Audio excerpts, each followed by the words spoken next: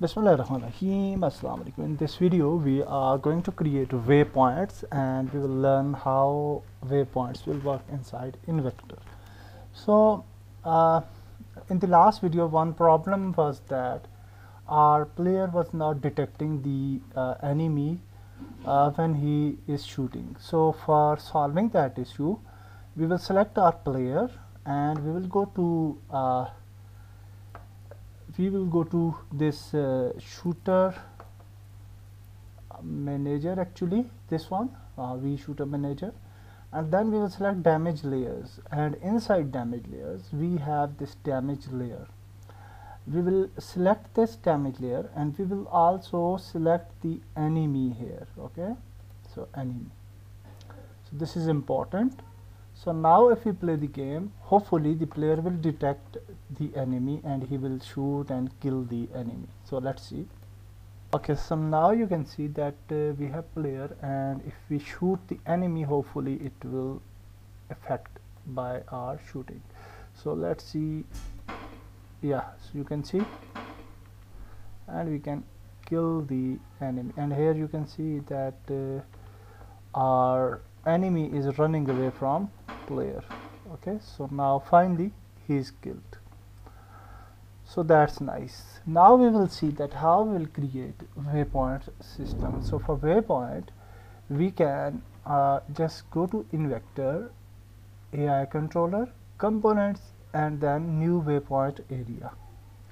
So when we will create a new waypoint area, here you can see waypoint, and here we have two options. One is hotkey, where you can see that we have shift plus left mouse click to create a waypoint, a single waypoint, and control plus left mouse click will create patrol point. Okay, so patrol point is actually the sub point for waypoint, and if we want that our enemy moves to certain waypoint and then he patrols from one point to another point, and then again he will go to another waypoint. So for that purpose we can create patrol points as well. For changing the position, we can press shift and right mouse click.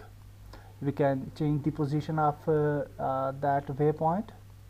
Also we can press control plus right mouse click to change the position of the patrol point. So now we will click on enter edit mode, and now we can create our waypoint. So for example, if we want to create a new waypoint, we can click shift if we can press shift and click. So now you can see that we have created a waypoint, but here on the right side you can see that we are out of nav mesh because we didn't have bake or environment for navigation. Okay, so for enabling navigation for AI enemies, we have to bake our environment for nav mesh. Okay, so for that purpose, first we will bake our environment. So I will just delete this node and we will select our environment, and this is our city environment. We can just I will just check that which element is selected exactly, and actually the whole environment is selected, I think, and inside this we have these cubes, etc. Yeah, so that's fine. We can select city environment and we can select static. Okay, and I will just click on yes children as well, so the child objects will be static as well. And now we can select window, navigation, and actually in new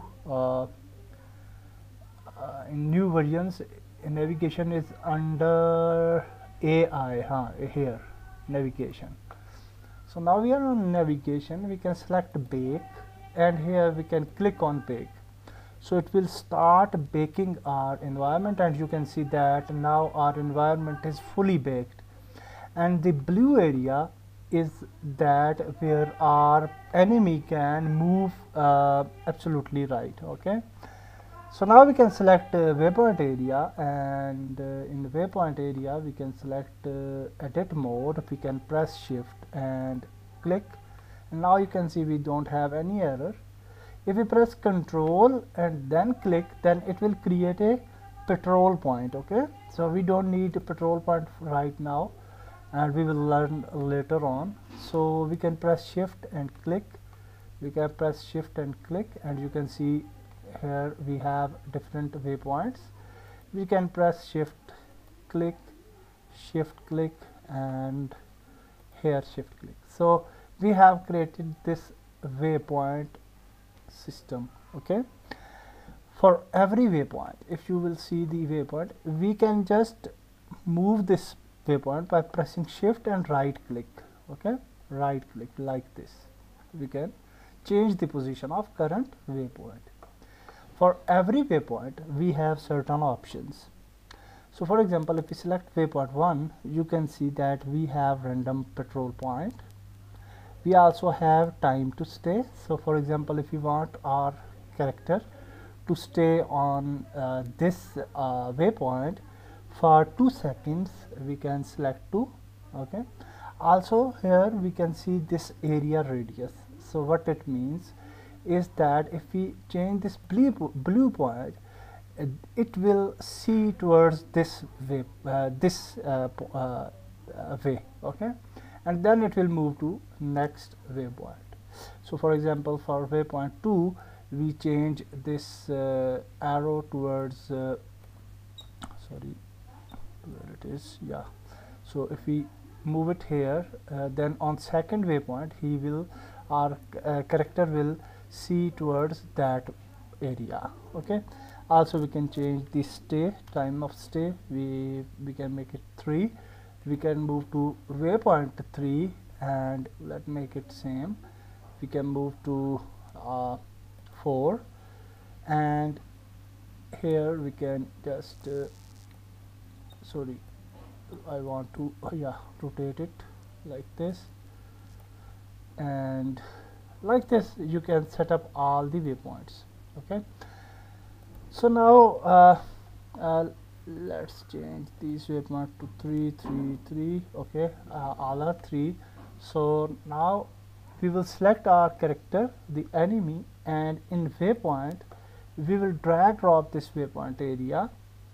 And now if we, and also we can select random starting point, and if we want to start the waypoint from first point, we can disable it. Okay, random starting point, we will just make it disabled.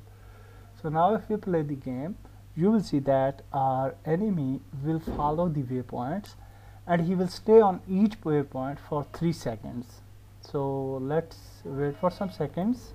So now you will see that yeah, so you can see our enemy is moving, and on the first waypoint he will stay for 3 seconds hopefully, and I don't know why he didn't stay.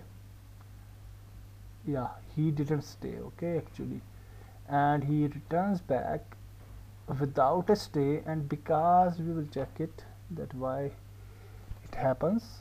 So if we select waypoint area and